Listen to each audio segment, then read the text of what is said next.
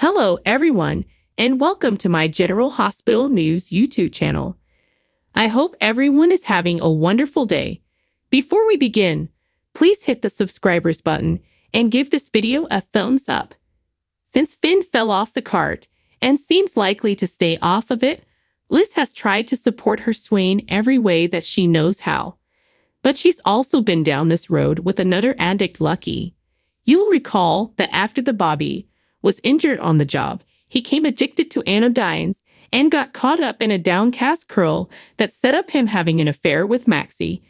Before the Termagant's redemption, no way would Liz ever want to endure that kind of pain again. So rather than subject herself and, by extension, her kitties to it, she's likely to cut and run. She'll still be there for Finn, of course. That's just who she is. She just wouldn't risk her Harley broken heart on commodity as changeable as his recovery. Splitting from Finn might hurt Liz, but it'll acceleration suckers of both stagers. Finn and Anna, they were into. Liz and Jason, for sure. But Finn and Liz, not so important. I really do like both actors. The pens haven't written for Finn and Liz like they should for Twittered Carriage. They would be good as musketeers, but Liz needs to be with Jason and be in a story. Finn needs to work on himself for a while. The time has come to end the hostage extremity, blatted just Jackie. Free Liz. On June 4, after General Hospital posted an exercise in which Finn mansplained to his significant other that he was not an alcoholic, some observers allowed that the end had formerly come and gone. Elizabeth knows he's lying.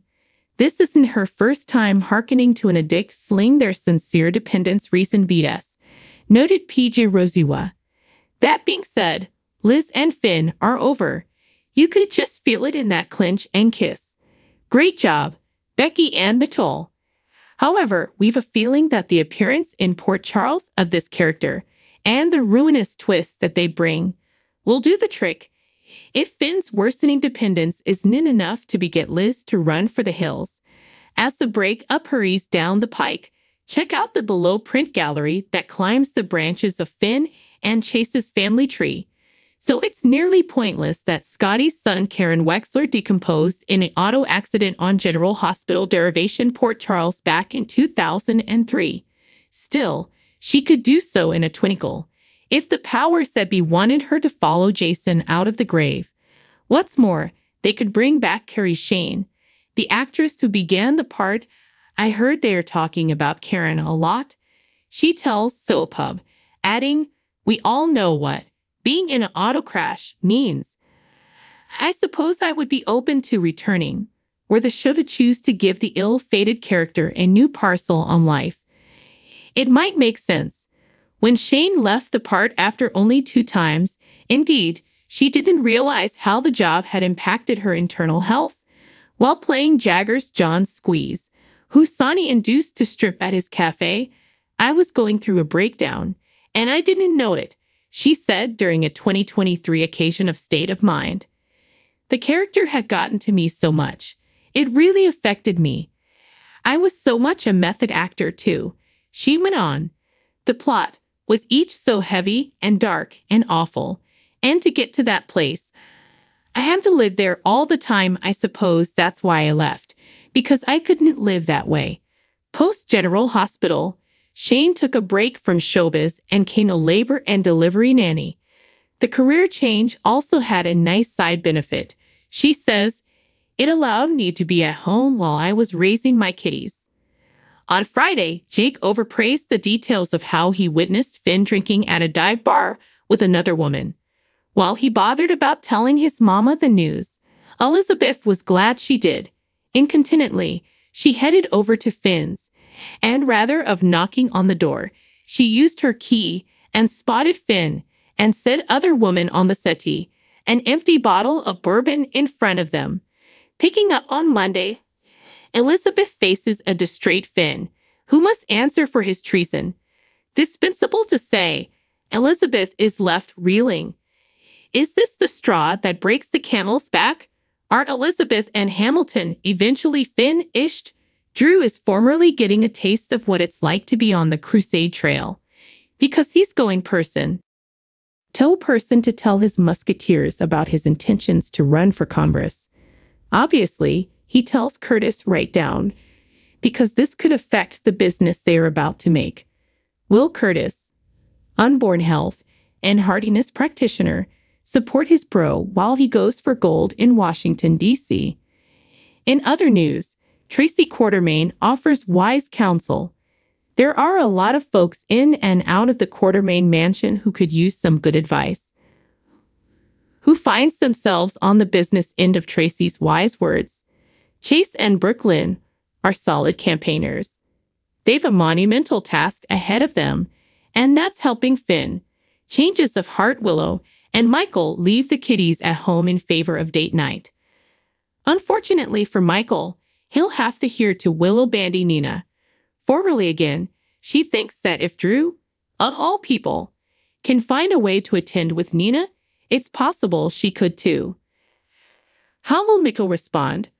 Finally, Nina is redefining effects in her life and reassessing everything since she hit gemstone bottom. Effects are looking up, but she finds herself suddenly having a change of heart. What about? Over the course of the last time, General Hospital has thrown some major changes at Nina. Her marriage to Sonny went belly up. Her fellowship with Avo went kaput. And formerly again, son Willow wanted nothing to do with her. So, I am mourning not being suitable to see my musketeers presently. Cynthia Watros tells first for women. Indeed, though it's just words on a runner, and you're playing a character, I miss working with them.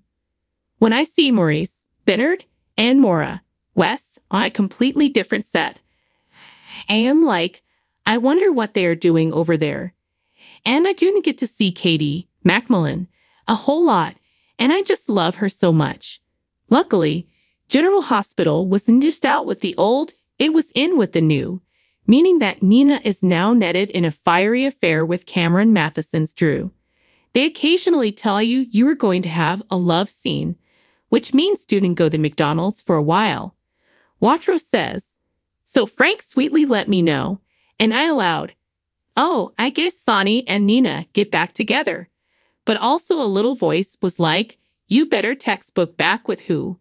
When the Emmy winner said about that Nina would be getting jiggy with Drew, who she got transferred to captivity for bigwig trading, she was stupefied. At first, I was like, how's this gonna work? She admits. But I trust Frank, the pens and the process, and as we were shooting it, I was like, oh, this really is gonna work. Indeed, if it doesn't in the long term. What I liked about it's that Nina got her sexy reverse. She might not watch for his personality a whole lot, but whether you liked it or not, she does find Drew veritably seductive. Maybe as Nina gets to know him more, she could find further effects than his abs and biceps that she likes about him. You know I know. Watros says, I'm just having a great time, whatever week together, because Nina's has no way had a relationship like this.